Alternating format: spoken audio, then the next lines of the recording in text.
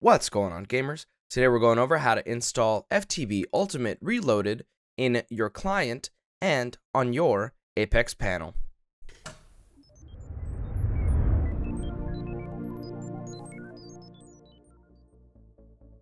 Before we get started, don't forget to like, subscribe, and ring the notification bell in order to stay updated on all of our Minecraft videos. Vanilla Minecraft can get kind of dull after a while, especially if you played it more than once. I mean, you can really only build so many buildings, and while the gameplay may seem infinite, it can also feel quite lackluster, and sometimes you just want more.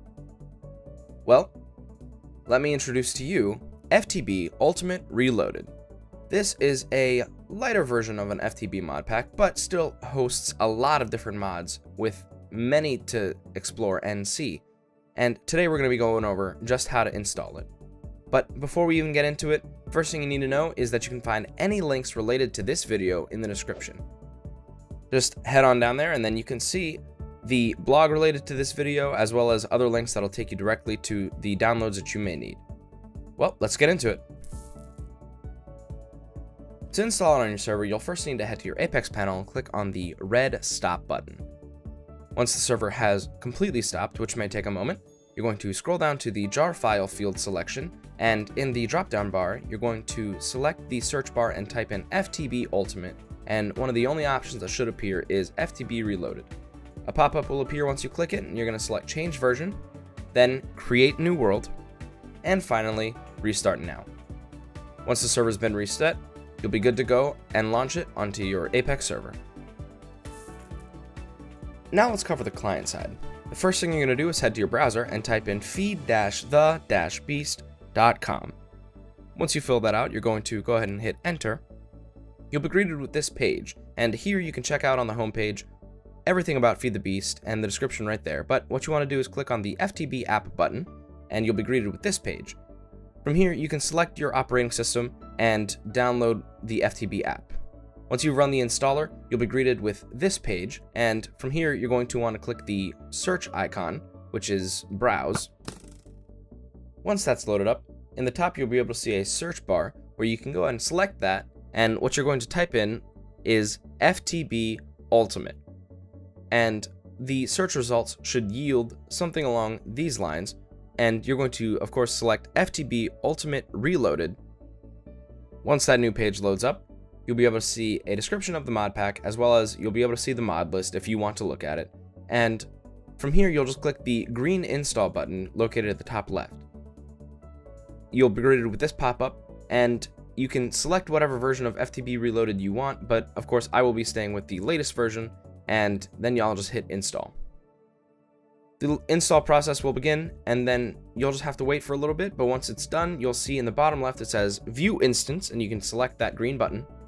Then you can see in the My Mod Packs tab the instance of whatever mod pack you've downloaded, in this case FTB Ultimate, and all you gotta do is click and highlight it to play it. This mod pack is so massive that I'm just going to briefly cover many of the mods. First is Bibliocraft. This is more of a decorative type mod, but it does help with some storage related things. As you can see, there's unique bookshelves, a sword pedestal, and it's really fun and easy to access early game in this mod pack. You can also get these frame chests, which are super cool. Next, let's talk about the forestry mod. Now, I wasn't able to find many of the trees around my area, so I just spawned in a few different types to show you just how massive these varieties of wood can come. Next, let's look at iron chests. This, of course, is one of my favorites, as I've covered it before, and you can see there's a number of different chests that are allowed, and the dirt chest, of course, is probably the memeiest of all, but the obsidian chest is absolutely massive and blast-proof, and you can just see many different types of chests here. Moving on to the next mod, let's talk about Chisel. Chisel is really unique and bringing multiple different types of skinned blocks. Not only can you get multiple types, but each type has unique skins. Next, let's talk about Buildcraft. We're definitely getting into the more difficult territory in terms of mod pack here, but if you can figure it out, you definitely will be able to crack the code on mining without having to do it by hand. Next, let's talk about Railcraft. Railcraft is super fun and super helpful, As you can see, there's many different types of rails, and this is just scratching the surface, as well as different types of blocks. Next, let's talk about Torchmaster. Torchmaster is personally one of my favorites, and it's very helpful. So let me just set it to nighttime real quick, just to show you how useful this mod is. Though this mod only has a few blocks, they're very helpful, and what it basically does is light up an area way better than any regular torch would. As you can see, a mega torch lights up an area really spectacularly, and dread lamps actually prevent any mobs, including non-hostile ones, from spawning in the area. Of course, my personal favorite is the Feral Flare Lantern, and what it does is slowly creeps out the light in a larger distance. So within a certain radius, the lamp will light up the area completely. And of course, the more you put down, the more the radius expands. So you can really cover a large radius with just a small amount of lanterns.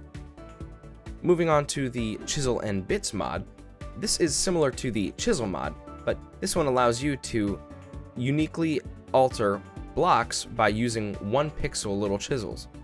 As you can see, I'm putting a hole straight through this block, but it's still got its integrity as I can't walk right through it. But I can see right through it, no problem. Pretty interesting, and of course you can chisel pretty much anything. So have some fun with this. Let's move on to the next mod from here, which is the Twilight Forest. Now this one is also one of my favorites, as I've also covered this. Now, this mod needs no introduction, I'm sure, but once you've spawned in the portal, you can hop right into the Twilight Forest, and you'll be greeted with basically a whole new world. And there's a lot to explore, bosses to defeat, and more. Upon initial entrance, of course, you'll want to just check out the area because it is really just so unique and gorgeous. Moving on, let's talk about Thaumcraft. This one is definitely one that will come later down the line, but if you can manage to crack it, you'll learn many spells and more. It's basically kind of like a magic mod. From here, let's talk about more redstone-based things. Project Red. This one is pretty cool as it adds a couple of new ores, many different ways to use redstone, and actually, you get new tools from this new ore. As you can see, there's 3 different types: ruby, sapphire, and peridot, or period, as the kids would say. Anyway, moving on, let's talk about CC Tweaked. This is really just a computer in-game, and trust me, there's more than just this one block, but honestly, I would need a lot more time to check it out. So let us know if you maybe want to see a tutorial on this CC Tweaked mod. Now let's cover some common issues. The first and main one is the server may get stuck loading this mod pack. If that's the case, just head to your server console and type in /fmlconfirm in the panel. This will run a few things on our end, and once that's done, your server will be started no problem. As you can see, there's a lot to explore with just over 150 pages to explore in NEI.